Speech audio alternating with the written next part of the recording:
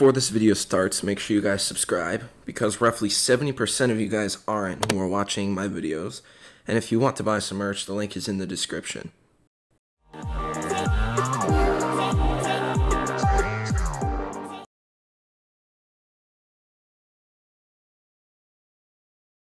Yo, what's up guys? It's Nick from Begins Gaming, and welcome back to another MLB The Show 20 Diamond Dynasty videos. Today, we have more custom cards, another one of these types of videos, but today we have the program. I'm just going to call it program, or I'm just going to call it the Extreme Program, because it's multiple things into one this year. So, for the Extreme Program, comes out tomorrow. If you're watching this, the day comes out on Thursday, September 17th, 2020. If you're watching any other day, then it's already out probably. But yeah, so made a couple custom cards and I made some predictions. So the Extreme Program, it's just missions from various different modes in the game that are specifically difficult to complete. So yeah, that's why it's called Extreme. Last year we had Moments Extreme, and those gave you some great rewards. And then in MLB 18, we had a thing called we had Conquest Extreme and Conquest Destiny, but that was kind of different. But yeah, they're just really hard missions that you have to do, and you get exclusive rewards. So yeah. So here's Conquest. I think that there's going to be some Conquest involved. I think sort of like Conquest Extreme from MLB 18. Basically what MLB 18's Conquest Extreme was, it was conquer teams in a certain number of turns. There was also one mission where you had to conquer every single stronghold in a certain number of turns. I don't remember what it was, but yeah, you have to conquer all of them in like a maximum amount of turns. So yeah, it's pretty hard, but it's definitely going to be worth it because the rewards are great. Yeah, you also get a bunch of stubs. It's like conquer a team in like 1 turn or less, or 2 or whatever. It's just those types of missions, and then probably like one big one. So I think that Conquest will be involved. Next we have Showdown. This is actually confirmed because it's on the homepage. It says Showdown included.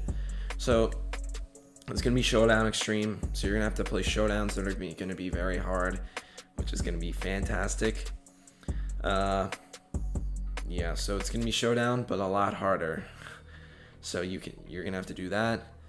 And then the last one I think is going to be just Moments. This is pretty similar to Showdown, because Showdown is just moments bunched into like a certain game mode. I don't know if they'll do Moments just because there's Showdown Extreme, but I just threw it up there just cause. So yeah, that's what I think is gonna be in the program. Here are the rewards. I'm making the structure pretty similar, or like exactly the same as what's it called? The All-Timers program. There were featured cards at 25, 50, 75, and 100 points. So that's what I think it's gonna be. 3 99s, because they said multiple 99s. They could do 2, could do 3, I don't know. But I think at this point in the game it should be 3, especially because it's Extreme and it's pretty hard. I could definitely see if it's 4 cards and it's like this, definitely 2 hitters and 2 pitchers, one of them being a reliever probably. So these are the cards that I picked. Prime Sean Green. I know what you're about to comment. Sean Green, they don't have his rights. Well, the same people who said that with that reasoning for Dante Bichette and Benito Santiago before they had those moments in Team Affinity and the Father's Day program. People said that before they ended up being in the game. So I'm going off of that. Sean Green, Prime, 97 overall.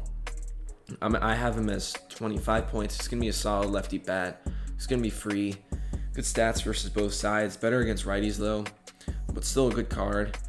50 points, 99 MVP Dennis Eckersley. I don't know why they refuse to give pitchers MVP cards. These are 2 guys who don't have their endgame cards yet and who have won MVPs as pitchers. And they aren't like super old. They're more recent. So Yeah, I don't know why, like, the Clayton Kershaw card, they didn't give it MVP. Raleigh Fingers, they didn't give him an MVP. But, yeah. So, 50 points got Dennis Eckersley. He's going to be slider, four-seam, sinker, curveball, I think, which is a pretty good repertoire for a reliever. He has a funky motion. We all know Dennis Eckersley. He's great. He was really good last year. One of the greatest closers of all time. That year, 92, he was so dominant. If they make a card off of 1992, it should be a 99. For 75 points, I have 99 overall. MVP Justin Verlander from 2011. He's going to have four-seam, slider, curveball, changeup, and I think a cutter, too. I think that's his last pitch. Or I don't know if that's the order, but I think those were his pitches last year on his signature card. But this is based off his MVP year, so this should be better than the signature series card from last year.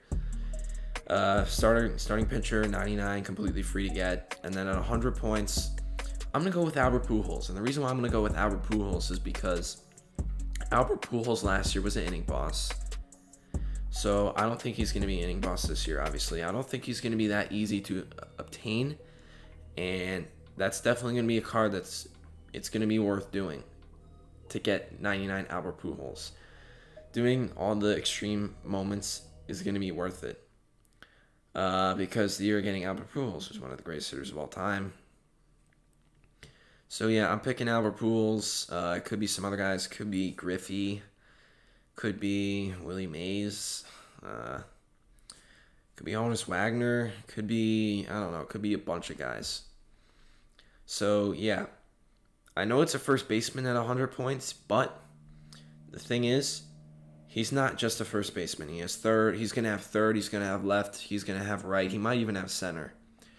So yeah, that's really why I chose Albert Pujols as my prediction, along with all these other guys.